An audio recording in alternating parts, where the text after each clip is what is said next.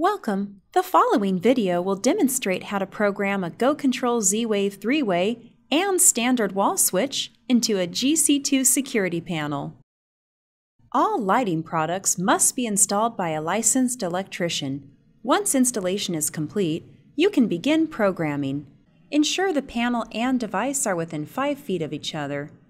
If needed, disconnect the panel from AC power and walk the panel over to the location of the switch. The panel will continue to run via the backup battery. Next, navigate to the GC2 Z-Wave Toolbox. Press the Services button. Then press Z-Wave. Press the wrench icon. Enter the installer code. The default installer code for the GC2 is 15661. You are now in the Z-Wave Toolbox.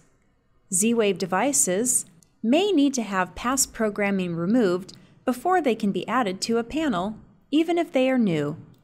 We do this by performing the removal process, which is also known as exclusion. To begin the removal process, select the Remove Devices button. The Remove Z-Wave Devices screen will appear.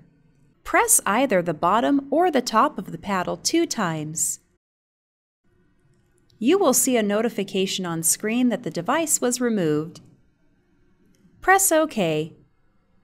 Press Back. Now you can add the switch. This is also known as inclusion. Press Add Devices. The Add Z-Wave Devices screen will appear. Press the paddle twice. You will see a notification on screen that the panel is querying device information. Do not exit this screen until you see the details for the switch display. Press back to return to the Z-Wave Toolbox. If you have any remaining Z-Wave devices, you can add them now. Then, install the panel and all Z-Wave devices into their final locations. Lastly, complete a network rediscovery. During network rediscovery, the panel will recreate its Z-Wave routing table and optimize the mesh Z-Wave network. To initiate a network rediscovery, navigate to the Z-Wave Toolbox. Then press Advanced Toolbox. Press Rediscover Network. The panel will display a message that it is rediscovering the Z-Wave devices. Then the panel will automatically redirect you back to the Advanced Z-Wave Toolbox.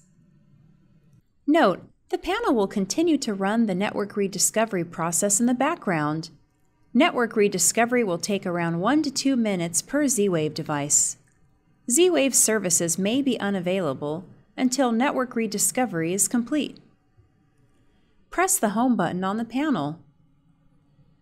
The GoControl Z-Wave 3-way and standard wall switch has now been programmed into a GC2 panel.